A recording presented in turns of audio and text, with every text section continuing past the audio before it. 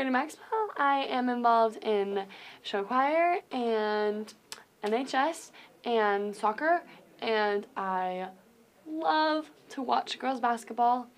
Shout out to number 14.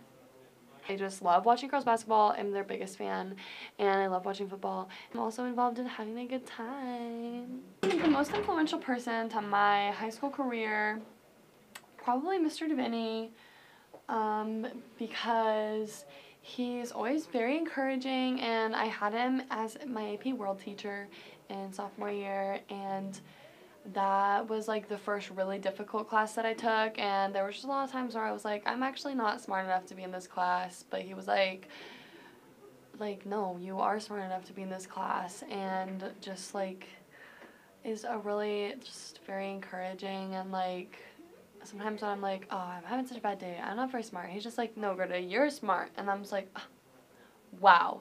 And he helped me with having a growth mindset. Ding.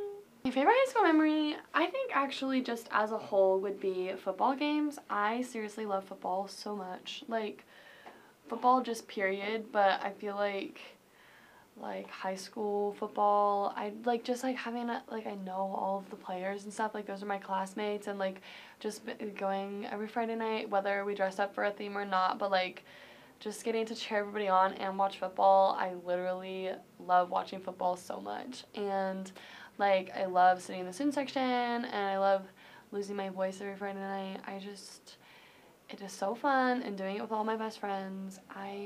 That is probably the thing I will miss most about high school, like other than like my friends and stuff, is Friday night football games. Like they are. 5 years from now, I will be 22.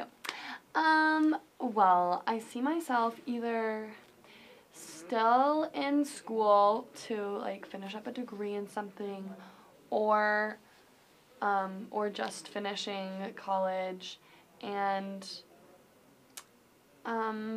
I think that I'd say 22 or 23 is probably my, or well,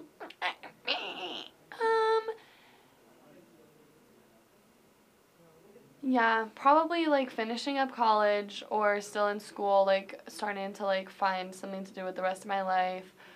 Or if it's so be it, marrying the love of my life that also just happens to, want to coach all of our kids in football and let me be a stay-at-home mom, because that would be so fun. But also, like, I don't have to be, like, I could also do a job. I wouldn't mind doing that. My favorite teacher throughout my academic career, well, also this is another one where, like, narrowing it down. Any other teachers? I love you all. You're all equally important. But my 8th grade teacher, Miss Logan, Judy Logan, was super awesome, and she just was different than any other teacher I've ever had, and she was just really like understanding, and she just understood a lot of how like students' brains worked, and like what was like gonna help us to learn best and like actually understand things the best. And she gave us like freedom to like do stuff that we wanted to do that most of our other teachers wouldn't let us do, but I mean obviously within like certain bounds of like our safety and stuff. But she just was really like influential to the way that I like viewed how school works and stuff, and like how I can learn, because there's just a lot of different ways that you can learn. It doesn't have to be one strict uniform way. And she's also just so kind and loving, and I love her so much. Student of the month, I am obviously I'm a senior. I do track, cross country, band, robotics, key club, science club, academic club, NHS. Most influential person in my school career would be probably my dad, because he's taught me to work hard, and the value of hard work and getting my stuff done. My favorite high school memory would have to be in chemistry last year when we blew up thermite outside and I got to light it with a propane torch. That was fun. I would hope that I'm graduated from college with a degree in computer science, doing something with programming. I'd have to go with Mr. K. He and I nerd out on a lot of stuff, and he helps me with all of my physics, calculus, math, and all that.